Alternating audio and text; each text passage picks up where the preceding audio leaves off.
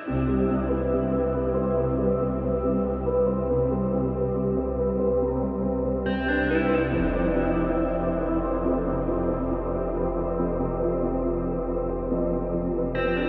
guys, so this week in LEGO Star Wars we got a surprising amount. We got a lot of interviews with some designers that reveal a lot of cool things for the future and for some of the past stuff, as well as a new look at a set and more. So we'll start off with the big news, which is that we got our first look at the build for the Mandalorian Forge set. Now this comes from an official LEGO store banner, so it's not really a leak.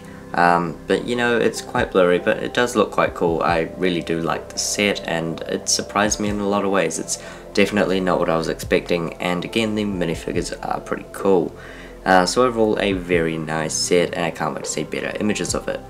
Also revealed for the new LEGO Star Wars magazine issue, which is only available in a few select countries, the polybag included is a Rey and BB-8, being the Rey Rise Skywalker figure, which has been decently rare at this point. It's appeared in a few sets, but nothing as cheap as this. And I believe it's also the first time that a minifigure / two minifigures, I know BB-8 isn't a minifigure, but a minifigure and something else have been included. In an interview conducted by Brickset and Jedi News when they talked to LEGO Star Wars designers about the May 4th promos, and basically could we see the minifigures return, and it was pretty interesting. They basically said that it's not off the table, but that you shouldn't be expecting it anytime soon, which makes a lot of sense. So next year and possibly even the year after, I think we can expect some vignette builds. The interview asked about the Moff Gideon's Light Cruiser set and why Luke Skywalker wasn't included, and basically the designer said that they didn't know, which was obviously evident and made a lot of sense.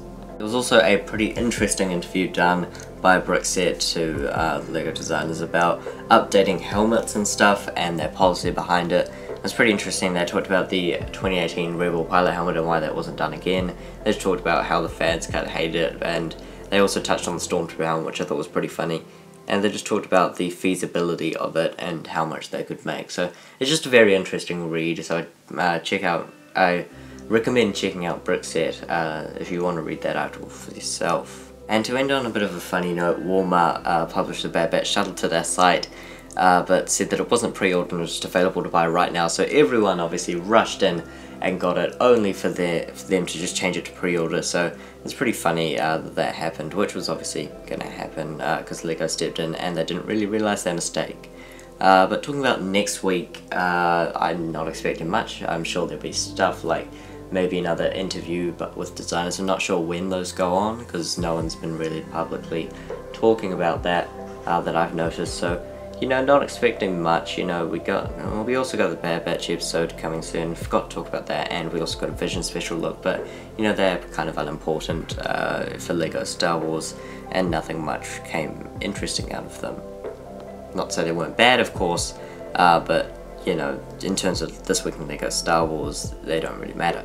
Evidently that brings us to the end of the video and the end of this week in LEGO Star Wars, so I really hope you have enjoyed this episode, and catch next week's one because I'm sure there will be something. However, yeah, let me know your thoughts about this news down below. However, that will be all for today. I hope you enjoyed this video. Please remember to like and subscribe. That'll be all, folks. Goodbye.